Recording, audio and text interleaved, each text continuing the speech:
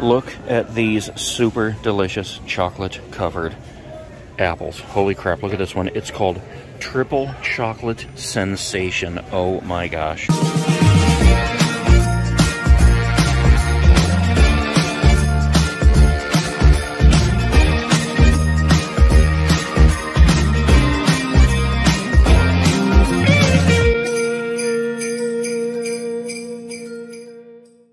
Alright guys, we are at Walmart. I am still in Florida. It is super hot here. So I am in need of some super awesome Christmassy movie tonight. But first, look at this awesome pack of Christmas cookie cutters. Holy crap.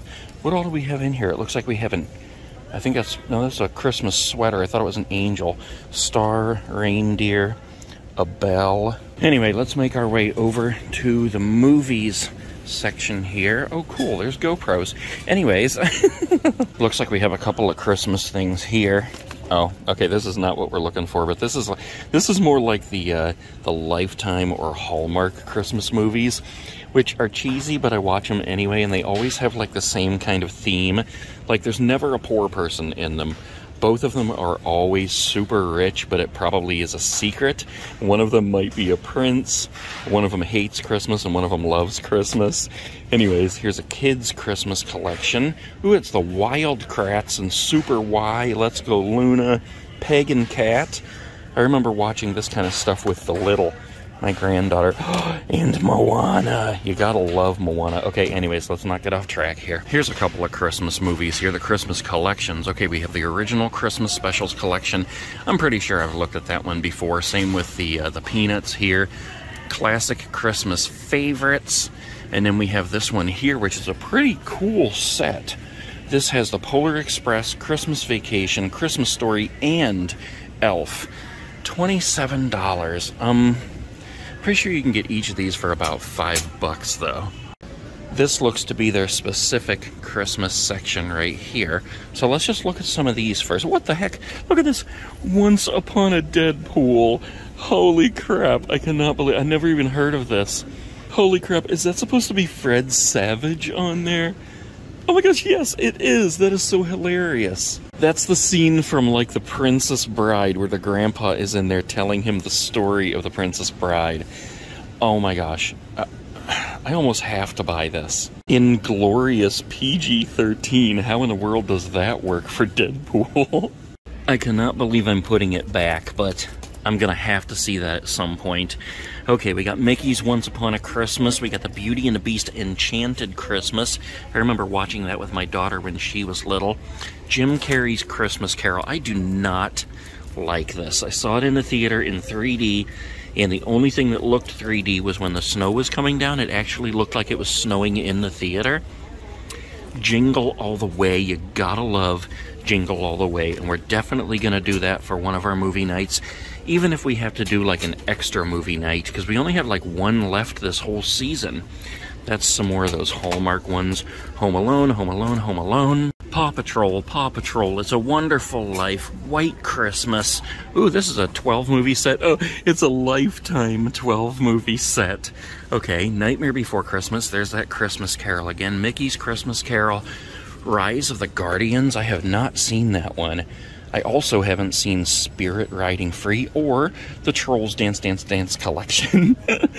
How to Train a Dragon. That's not a Christmas movie as far as I know, but okay. Polar Express, The Grinch That Stole Christmas, Rudolph the Red-Nosed Reindeer, A Christmas Story, which I've only watched one time this season. I can't believe it, because usually I watch it 1 billion times. Look, we got Harry Potter as a Christmas movie. Happy Christmas, Ron. We got The Holiday Inn.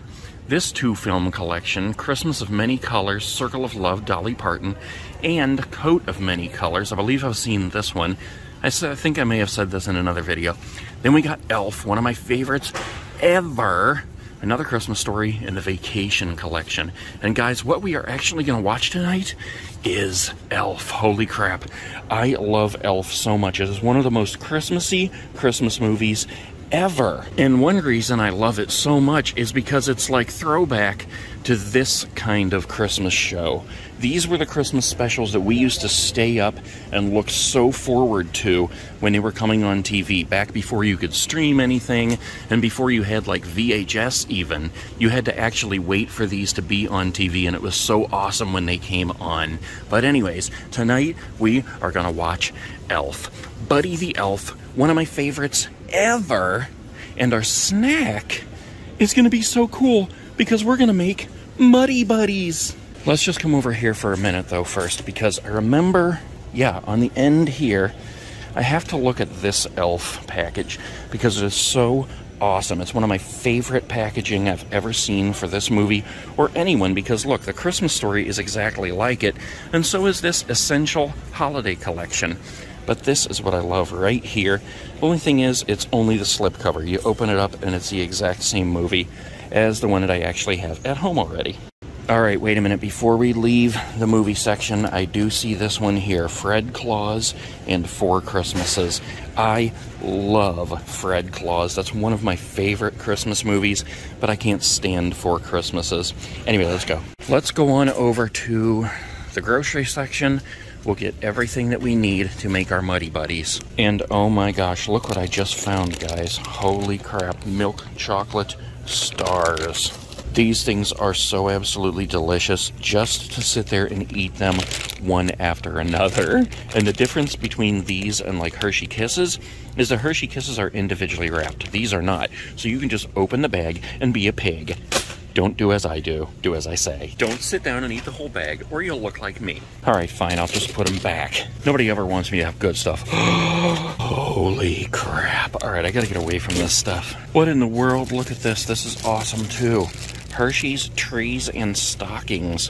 White cream chips. They're shaped like trees and stockings. Here's what we need, though. We need Nestle Toll House Semi-Sweet Morsels. That's a pretty dang big bag.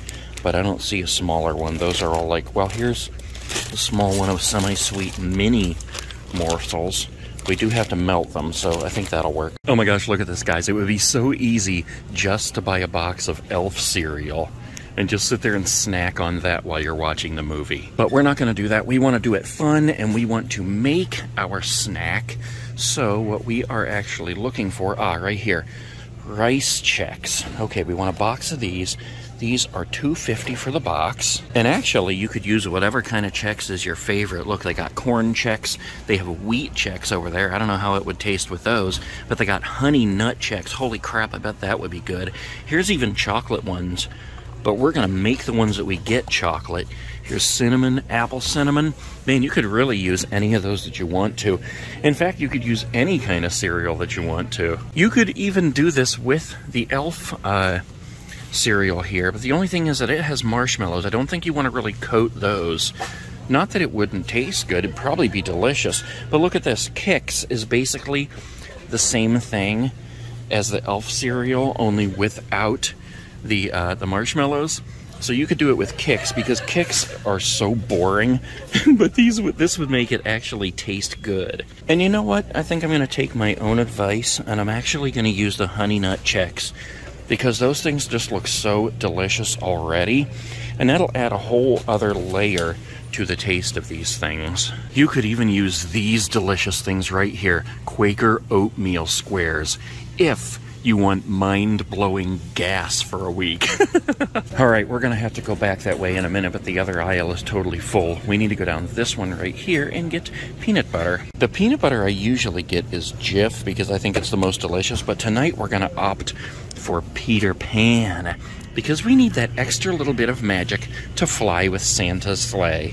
Okay, we need to get some butter right here, confectioner's sugar. Alright guys, I gotta show you this too, because this is so cool if you wanted to have a totally awesome Christmassy Christmas morning waffles breakfast. Look at this. Little mini Santa waffle makers. When you make the waffle, it prints a Santa on there. And look, that's not all. This one makes a snowman, and this one makes a snowflake. Holy crap, look, we even have one with a Thanksgiving turkey. Oh, and look at this one. It makes a reindeer on there. That is so hilarious. You could have a total mix of Christmassy goodness in your waffles for Christmas morning breakfast. Look at this. These are only $8.96 each. You could actually have like a whole waffle breakfast bar. You could set each of these out so everybody could make their own waffles and put out like a big thing where they have to dip in and get their waffle mix and just make their own waffles. That is awesome. Look at this, guys. This is cool. These are 98 cents each. If you guys wanted to have a big movie night with these things and like everybody gets their own individual Christmassy container, you could get these for 98 cents each. How cool. Hold on, let me see. I gotta find one here. Tons of lids. Okay, yeah, that's not the most Christmassy thing I've ever seen in my life, but it is pretty cool. Lots of different ones. Everybody could have their own individual one with their what are they called? Muddy Buddies in there. This is my favorite with the red truck and the tree and the red trailer. That is awesome. Okay, let's get out of here. And last, we need Ziplocs, but we're gonna go for the cheap ones down here. These are half price. These are $1.98. Those are $3.98. Alright guys, so I had to make sure that I have the movie, and I do. I actually brought it with me. Right now we are out of the RV because it's getting some more repairs done, so it's been kind of frustrating, but we decorated in here a little bit. I showed you this the other day when I did the video about doing the Christmas collaboration, which I hope a lot of you are going to get into. But there we got it all set up there. We got the Christmas tree aglow, and I'm trying to get in the Christmas spirit here so I can make these snacks, and I just realized I have no measuring cup. So I am going to have to wing this, and what I did was I looked at our semi-sweet morsels and actually swapped these out for the regular sized ones because they have to melt, and I just want to make sure that it works right. So this is I think a 12-ounce bag. I think I already ripped off the corner that says that. But I used 2/3 of those in there because I figured that makes a cup of those. And I apologize for the ginormous shadow of my head on everything. The lighting in here is horrible. It's like right above me. I have no light under the sink here. Wait a minute, maybe I do. Yes, look at this. I have a little light under the sink. Maybe that will make things better. Let's get back to this. Okay, that's a little better. We have 1 cup of chocolate semi-sweet morsels. In our case, we're using Nestle Toll House. So, the next thing we need, we're going to need some butter here, but we need some Peter Pan peanut butter. And I also don't have my tripod with me, so I'm going to have to set the camera down, scoop this, and I'll come back to you. Okay, so I got that ready, guys. We have 1 cup of the, move it over here so you can see it, 1 cup of the chocolate chips, 1/2 cup of peanut butter, and 1/2 stick of butter. Now this goes in the microwave, and I'm going to link the video below that shows you exactly how to make this, because this is a horrible way for me to show you, but it's the best I can do tonight. You microwave this for a minute, then you mix it up, then you microwave it for 30 seconds, or until it's all smooth and, you know, pourable. Now, you're supposed to also mix some vanilla in, and we have this one that we got from Marion's daughter for Christmas, which is why I didn't buy any, but I wasn't thinking, and this is homemade vanilla. This actually has to sit until February 10th before it's ready to be used. So we're just going to make it without the vanilla tonight because I don't have any. Okay, so this is going into the microwave for 1 minute. I'm going to get it all mixed up in and I'll show you. Okay, this is out of the microwave after 1.5 minutes. I mixed it up as much as I could, and it's getting thick quick, so I need to mix it in with here. This is where you would add the vanilla, but we don't have it, so we're just going to add it in as it is. This is 9 cups of the Honey Nut CHEX. The Honey Nut CHEX. Which Marion had 1 bowl of it, and that left about 9 cups left. So we're going to use all the rest of what came in this 1 pound, 3.6 ounce box. Okay, so I assume if we had the vanilla, it would be mixing a lot easier. But this is pretty difficult. The chocolate is really thick. And I don't know, it's coating it. But what you want it to do is coat every piece of this, so that then we can put it in the plastic bag with the powdered sugar and shake that up, and that will coat them individually. But this is very difficult, so I would not recommend doing it without the vanilla. it's coming along, but dang, you gotta work fast because the chocolate gets even thicker as it cools down. So it looks like this is actually getting coated pretty decent, despite the chocolate being so thick. I've just had to kind of work through it a lot, and I'm trying not to bust up the CHEX pieces, but it's a process to get it all mixed up. Okay, so there is our coated CHEX mix, and there's a whole lot of it. So in the video that I'm going to link below, they show the plastic bag sitting out like this, but they don't really explain it. So I just thought, well, you just put it in the plastic bag. But no.